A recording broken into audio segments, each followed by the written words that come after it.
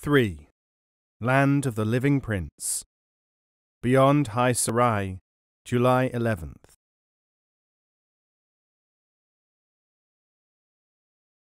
Upwards into the Pagman Mountains the narrow road led, at 2,000 feet, through flint-strewn defiles and across gorges spanned only by rope bridges, often with a drop of several hundred feet. Hardy wheat actually grew at these heights, in fertile patches, and villages built of stone clustered against the towering mountain walls. Some peaks were snow-capped in midsummer, soaring as high as 25,000 feet. The camels, now unable to stand the conditions, had to be sent back. The caravan, both animals and people gasping for breath in the rarefied air, at times could move only at a snail's pace. "Bala! Bala! Upwards! Upwards!" The melting snow on the lower ranges was the worst cause of landslides at this time of year. Often the fallen boulders were piled so high on the rock-hewn ledges that it took hours to manhandle them out of the way. Meeting another file of animals coming in the opposite direction meant, again and again, one or other backing along the ledge until it came to a place where the path was wide enough for 2 horses to pass at once. It was 6 days into the journey, and everyone was blistered with sunburn from the ultraviolet light, in spite of the mixture of grease and charcoal which they smeared on their hands and faces. A day beyond High Sarai, where the villagers had treated the people of the caravan well, with meat and drink and even applause as they left, the mules moved more and more reluctantly. Hired, with their muleteers, from the Sarai, they were not accustomed to the northwards journey, and the increasing altitude now troubled them. "Bala! Bala!"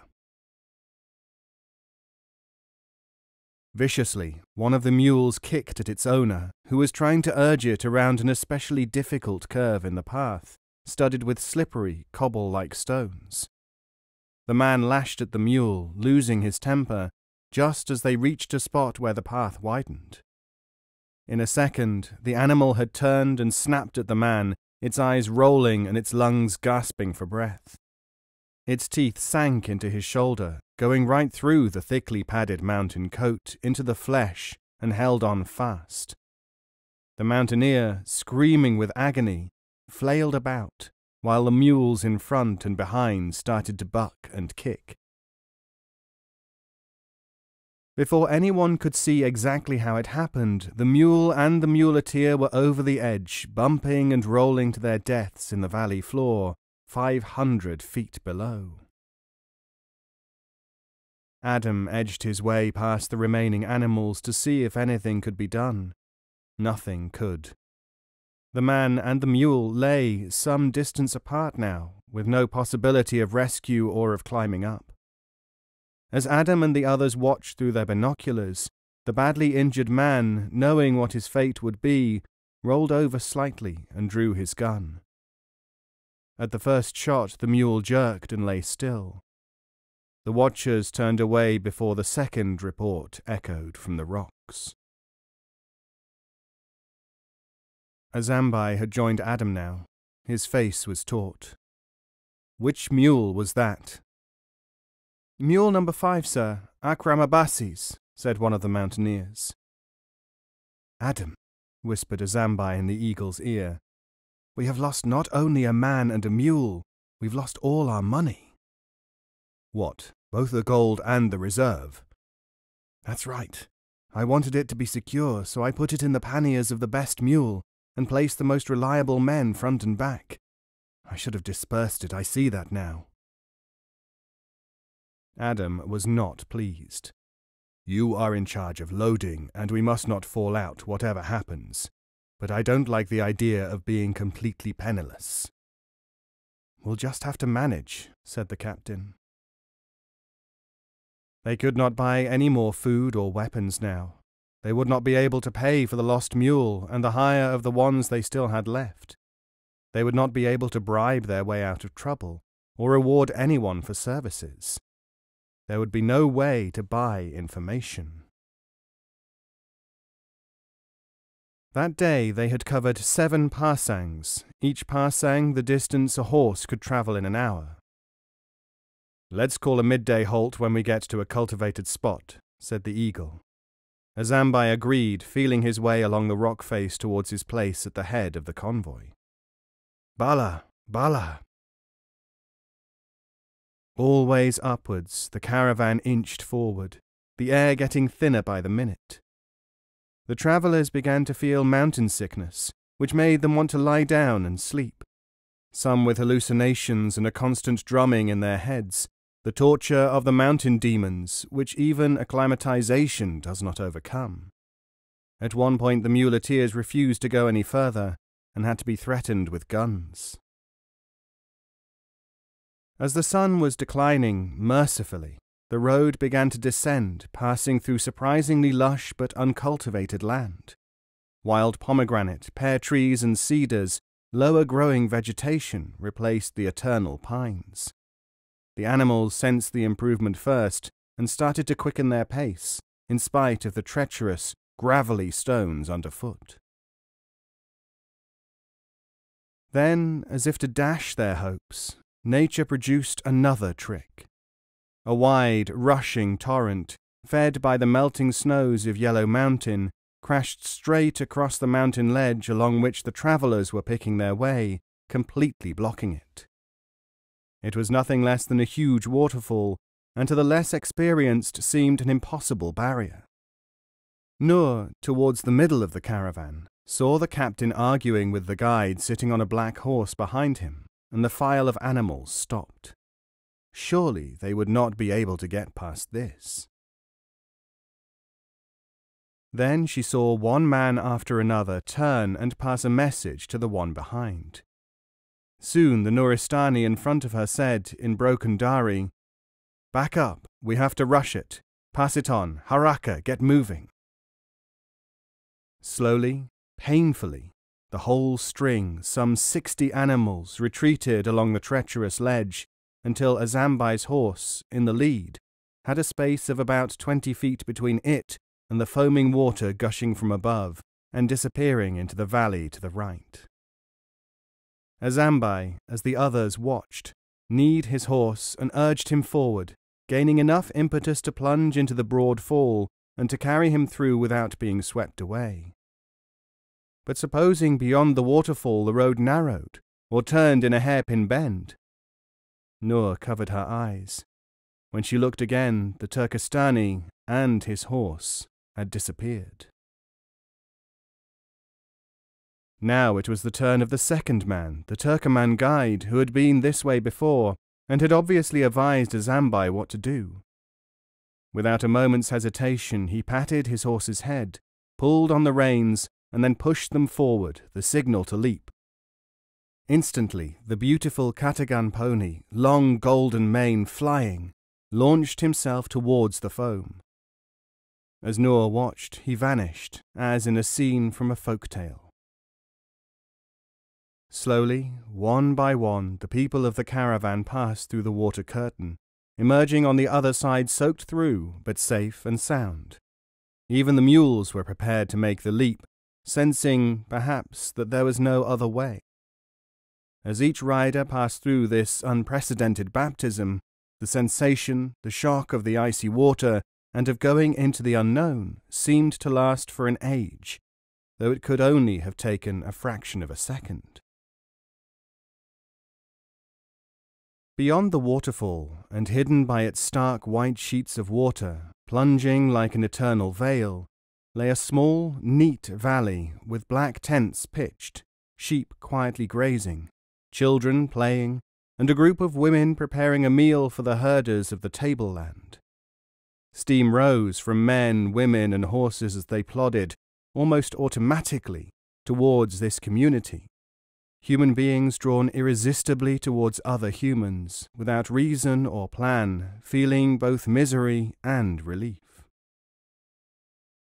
An old man, limping from some injury or disease, came towards them and spoke in the rough Dari of the mountain. "Welcome. May you never be tired." "May you be strong," Azambai said. "May you live forever. You came well through the falling waters. May you find salvation. We did not know any other way to do it. The captain grinned, recovering his good humour. Where are we, friend? This is Tutabad, place of mulberries. Look. He indicated thousands of mulberry trees, some very large, which covered the hills around his valley. We are the people of Zindamir, the living prince, and those are our tents. They had meat, but it was for sale. They could not afford to give any of it away. Everything was measured, accounted for, in a frugal way which astonished the other Afghans, generally given to hopeless extravagance. But they soon realized that anything less than the most careful husbandry in this part of the mountains could lead to starvation, at least of protein. Kazim and the Nuristanis, however, having dried their clothes, went into the trees beyond the sheep meadows and came back an hour later with the carcasses of 2 fine white deer. There was food for both mujahideen and nomads.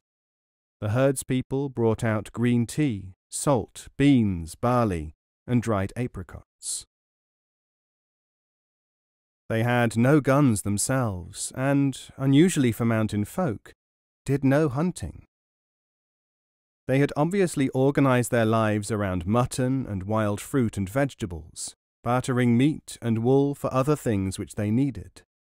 Hunting did not appeal to them. Most of the animals here are foxes, lynx, wild cat, they said in answer to Adam's questions.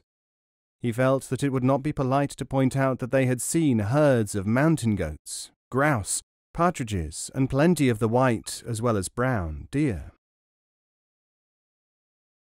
We all have our own ways and customs, he said, and the 20 or so shepherds gravely agreed, rubbing the mutton fat into their beards as they sat around a fire made from brightly burning cedar wood.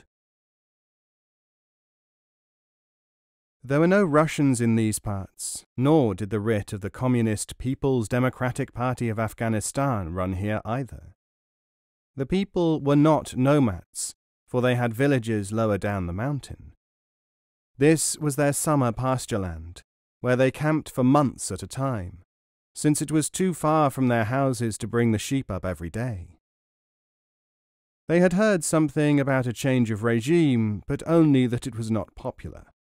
Yes, caravans did sometimes come through from the north or south, but people did not stop to spend time or to talk with them. Caravan people always seemed in a hurry to be on their way. The shepherds showed little interest in the eagle's plans. To them, a caravan was a caravan, a body of people carrying on their own way of life, like the sheep people had theirs. They would take nothing for allowing the animals to graze on their ground, but bartered their delicious cake made of pounded walnuts and hazelnuts with honey for a few boxes of matches, a real luxury for them. Ordinarily, they explained, they kept a fire or two burning all the time to provide such heat and light as they needed.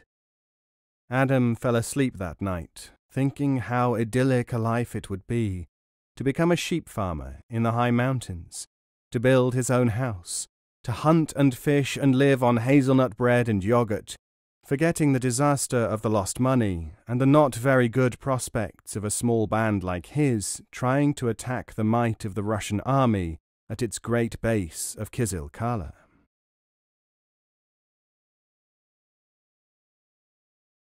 It was light when Adam woke. A man was leaning over him, holding a knife to his throat. Instinctively he reached for his rifle. It was gone. He sat up cautiously, and 2 more men came up and looped a thick rope around his body, trapping his arms. Everywhere he looked, other men, the muleteers and guides, were immobilizing his people. Nobody said a word. As Adam watched, the muleteers dumped all the arms, rifles, revolvers, grenades, even swords in a pile with 2 men to guard them. They herded the shepherds, who were completely unarmed, into another group and set guards on them. Then they started to rifle the baggage of the caravan. Either they were bandits, or else they had realized that they would not now be paid, and were going to plunder the caravan instead. It is hard to conceal anything from anyone on a caravan journey. Adam realized that these men probably knew that the gold had been on the lost mule in the ravine. There did not seem to be any hope. Adam caught Captain Azambai's eye. He was sitting up too, some distance away, looking wretchedly at the systematic, practiced sorting of the goods and chattels. He rolled his eyes and shrugged. Even if he had been near enough to talk, there was not much to say. Now the thieves were methodically searching everyone's pockets and taking watches, any money they could find, and small personal possessions. The burly Nuristanis growled as their crystal necklaces were taken away, but they were helpless too. Adam could not see where Nur was. At the angle at which he was sitting, trussed like a fowl, he could not even move to see what might have happened to her, or to Karima. The sheep people were sitting quietly, philosophically almost, on the ground, under the guns of their guards. They had probably learnt, over the centuries, that it was best to acquiesce in situations like this. They would either be killed or set free. Either way, it was the will of Allah. In any case, there was surely nothing that they could do. There was a Persian saying, "Nabazar, nabazor, nabazar." Not money, not force, nor poison. Well, they had no money, no force, certainly no poison. That seemed to be that. They would probably be killed. The leader of the muleteers, known for some reason as Hayran, the Bewildered, was small and bent, almost hunchbacked, with a low voice and an unassuming manner. Yet somehow he had become a leader, and the other men, some of them huge and villainous-looking, followed his orders without question. Adam found himself hoping that they would quarrel over the spoils, though how that might help him and his band he could not tell. In storybooks, of course, that was one of the possibilities. It took an hour or more for the looting to be completed, and for the booty to be collected in neat piles on the green grass of the meadow. It was all done so quietly, so professionally, that Adam was sure that these robbers had done the same thing many times before. Even if they had not originally been attracted by the gold, he felt, the thieves would almost certainly have tried to rob the caravan. And the guards, 4 of them, posted the night before and due to be relieved every 4 hours, had not raised the alarm. They must have been silenced somehow. Had they been killed? Adam could not see any of them, or any dead bodies either, from where he lay. Hayran had come to some sort of arrangement with the shepherds, who were nodding their heads. The 2 men guarding them were withdrawn and joined the rest of the robbers, now surrounding their leader. Then Hayran was climbing onto a pile of saddles and boxes, arranged like a platform, around which the loot was neatly stacked. His men positioned themselves in a circle around him, sitting cross-legged on the ground. Evidently the shepherds had promised not to make any trouble when the guards joined the leader's audience. Hayran stood, now atop the improvised platform, and addressed his men. He was making quite a long speech in the archaic form of Dari which was used in these mountains, as Adam could tell from its cadence. But he was too far away to hear what was actually being said. Now and again the listening men laughed, sometimes they shouted. In the middle of one such shout, rising from the ever more animated leader of the robbers, from whom Adam's eyes had strayed, there was a rattle of rifle fire. It came from a clump of trees some 100 yards from where Adam was lying and 120 from the robber group.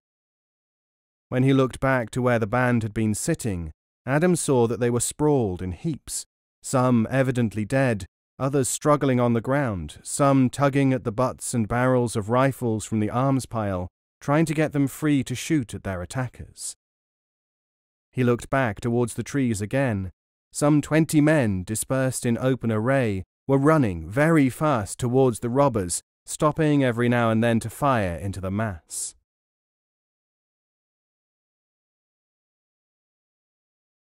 Nobody from among Hayran's men had been able to get a shot in before the newcomers were among them. Rapidly they formed a circle around their prey, first shooting at them and then covering them with their guns at the ready, as all those who were on their feet, and some lying on the ground, raised their arms in surrender. The raiders were dressed in furs and leather trousers, with wide leather belts and crossed bandoliers. On their feet they wore soft, curly-toed Turkoman boots, and 3 or 4 of them, who seemed to be the leaders, had wolfskin, Mongol-type caps with flaps on their heads. Adam was trying to work out the meaning of this event when he felt a hand on his shoulder. He jumped, half turned around, and was surprised to hear Noor's voice. "Stay still, or you'll get hurt." He felt her knife slash through the ropes which bound his arms. He stretched himself, wondering how she had done it and what to do next. Putting his finger to his lips, he signalled her to be still, in case the new arrivals saw her. She laughed. "Don't worry, they're friends of mine." "Friends?" "Yes." "What do you mean, friends? Where are they from? Who are they? How do you know them? What's been going on?" "One thing at a time." She was enjoying the moment. As Adam stood up and tried to get his circulation going again, Captain Azambai came up, rubbing his wrists. With him was a tall, Mongol-capped figure. Adam shook the grinning newcomer's hand almost automatically as he said, "When is someone going to tell me what is going on?" "I just went and collected these men to help us," said Noor. "Where did you find them? And anyway, how did you get away from the camp?" "Last night I couldn't sleep. I saw Hayran giving a hot drink to the watch after stirring something into it. He gave some to all the men on guard. I guessed it was either poison or dope. I was scared and made quietly for the trees to decide what to do. I ran into some of these men. They turned out to be friendly." "You're obviously the only intelligent person among us," said Azambai, perhaps relieved at not being the only one to have blundered. "These fellows shouldn't have taken the drink. Must have had chars, hemp in it." "Why did you wait until dawn?" Adam asked. "To catch them at a moment when they were distracted." "I am Turzan, which means brave in Pashto," said the leader of their rescuers. "That's the name my parents gave me." "He prefers to be called Farid," said Noor. "We are most grateful for your kindness and owe our lives to you and your men, Shaghali, Mr. Farid," said Adam, remembering his manners. "It is my duty," said Farid happily. "We live beyond those trees there in a group of villages. These simple folk don't have much to do with us, as we collect taxes from them for the Zindamir, the living prince, our chief. Living, of course, also means very great. That is his title." "Well, who are these robbers?" the captain wanted to know. "They seem pretty experienced to me." "Oh yes, they are indeed.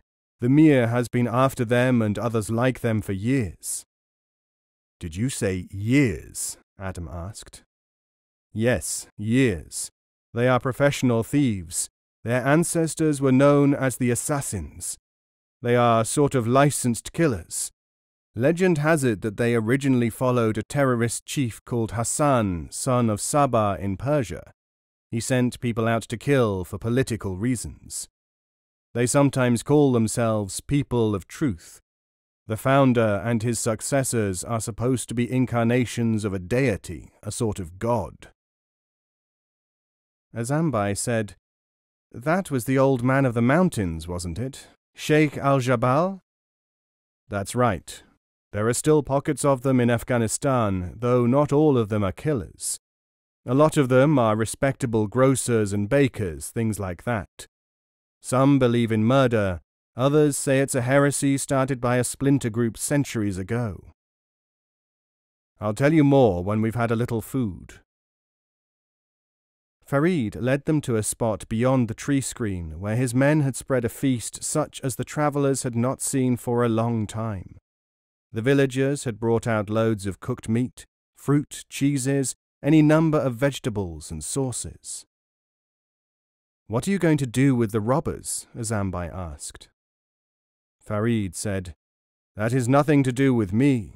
Our men have already taken them to the prince. He may kill them or let them go or do anything he wants to. We must leave things like that to him." "No trial or anything?" Farid looked at him as people do when someone has made an improper remark.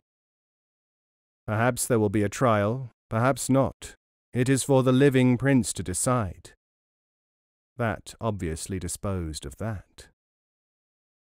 "As to the killing and robbing by these assassins," Farid said, "it is all very simple. Their leader, the great imam whom they follow, is the incarnation of deity in their eyes. Therefore everything on earth belongs to him. If you or I have anything, it still belongs to him, so his followers can take possession of it." Adam knew that branches of the assassins were said to have terrorized whole nations in antiquity, but this persistence of their nests in Afghanistan was new to him. He said, "People like that are undoubtedly a pestilential nuisance, to put it no higher. But what a weapon used against the Russians." To Adam's surprise, Farid took this seriously. He touched Adam on the arm. "You ought to be a politician. I'll certainly mention it to the prince. He might well agree to your suggestion." "But how could you keep control over them if you let them loose among the people again?" "Use the Russian method, of course. Take and keep hostages. Why, High Sarai is full of people we could pick and choose from. It's just that for all these years we did not know that they were assassins."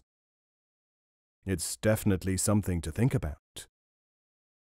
Desperate remedies for desperate circumstances. Adam was glad that he did not have to make the decision.